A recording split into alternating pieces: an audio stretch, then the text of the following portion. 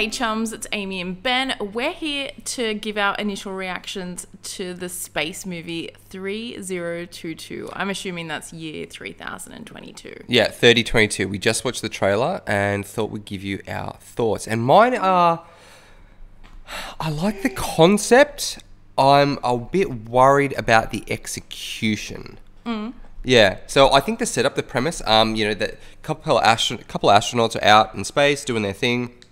It looks like they're coming back towards Earth, and then all of a sudden, Earth just kind of like cracks open, like like a rotten egg. Yeah. Don't you just love how the chick's like, there's something happening to Earth? Yeah, I'm like, are you joking me right now? I'm like, it ain't gonna be a happy ending. Yeah. It's literally splitting into pieces.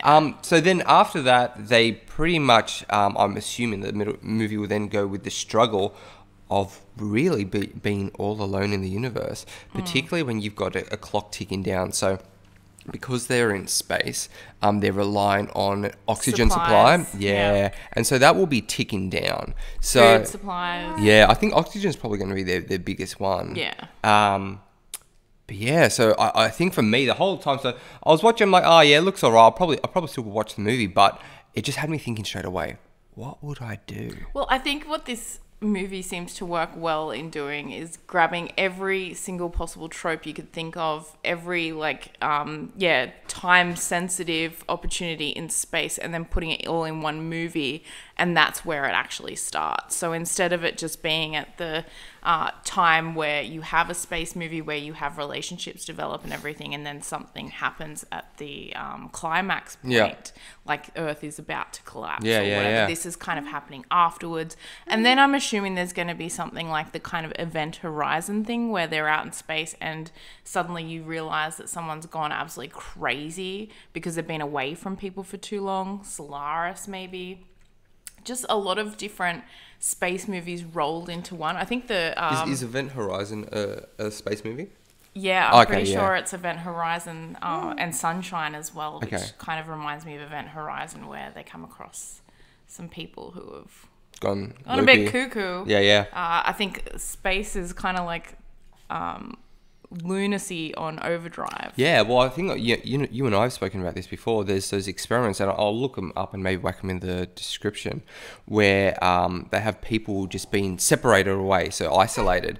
And for some people, after just 20 minutes of isolation, they start going nutso. Like that is, we are not, a lot of us, most of us, are not equipped to be by ourselves for a very long time. Why do you think that is? I know they start thinking about things. We're social beings, so we rely a lot on people, like, throughout our history. That's how we got to where we are. And so our brains are probably to some degree programmed to seek that out and need that kind of interaction. But it's funny, it's like, if your partner's away, and you're not planning on going out or anything like that. So it's funny ones where, sometimes you're in the house by yourself and you're there for 6 hours. You're like, holy shit, I haven't said any words out loud for 6 hours. And it feels a little bit weird. So, well, I think there's the social aspect in terms of not being able to talk to someone. But I think there's also this fear that, probably comes from our primal need to feel safe and secure. So when you have people around you, you feel as if you are in a pack. And whereas if you're by yourself, for example, out in space, there's a certain amount of isolation that I think even comes from the physicality of having those big spacesuits on in comparison to everyone else. You don't ever really get to have human touch. Yeah. So it's like a big thing as well. And Completely. I think when you don't have people around you, even if we're in the house alone and stuff like that, then you're on your own if there's any dangers around. So it's kind of like your fear sensors and your amygdala, fight or flight part of your brain is at its very height of response activity.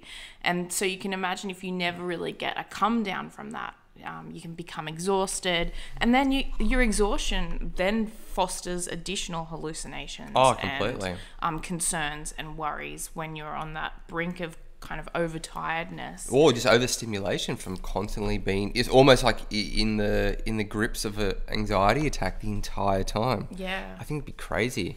And Angus McFadden from Braveheart 2, which we haven't deigned to watch yet, seems to be the captain. I didn't even realise that's out.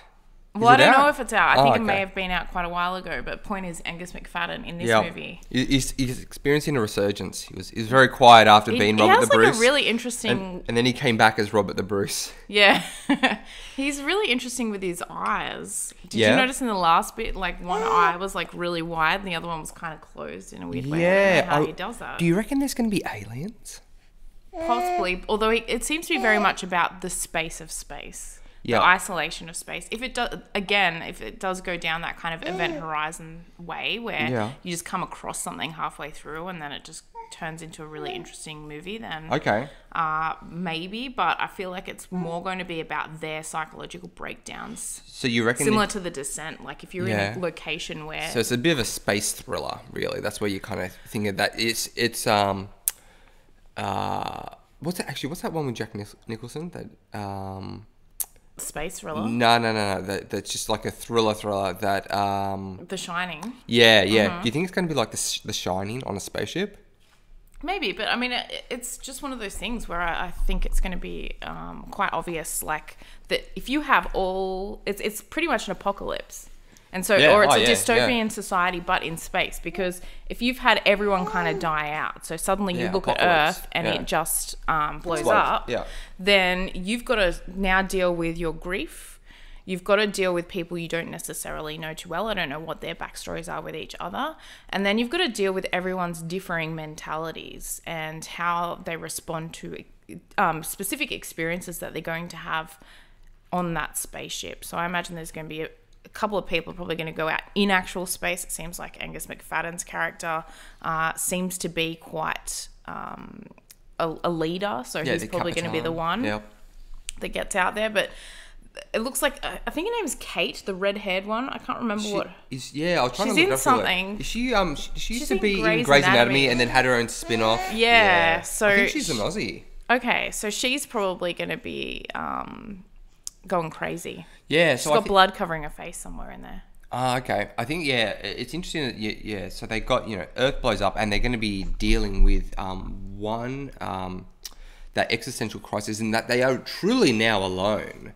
I imagine if you're up in space, that feeling of being alone it's some way mitigated by the fact that you're going to be going home back to all your family. And now that's not possible. You are it. But then you've also got to add more anxiety and stress into the situation, that they are really looking into the face of their own mortality because they're very finite resources. Well, time's ticking down, and I find that interesting as well, because if you usually in these types of movies, if you go out, it's because you have a big journey to kind of go on. So the impetus to leave Earth might be because there's going to be something happening to Earth. But you've generally got the supplies, or you've got the wherewithal to think that you're going to venture to another planet or something, or you're going to look out for new life. I don't think these guys planned on having that long venture journey. They may have been just out, circulating the globe because it's 3022. So probably back. Yeah, so people probably do that on a regular basis or a semi-regular basis, and they're not prepared to actually make those long journeys. So what that tells me then is that there's an additional concern that there's no way they're going to get anywhere. So as you said, you're facing your own mortality, not necessarily as a possibility when there's odds stacked against you, but when you actually know that you're not going to reach any destination, there's nothing to go back to, there's nothing that you know of to go forward to, and it really is just time sands through the hourglass until your last breath, which will probably be pretty painful. Well, I think with that you kind of just go to sleep, but like I said, limited resources and human beings, it's not a good mix. We get crazy and we tear each other apart. Look, it might be, I think I'll still like to watch this one.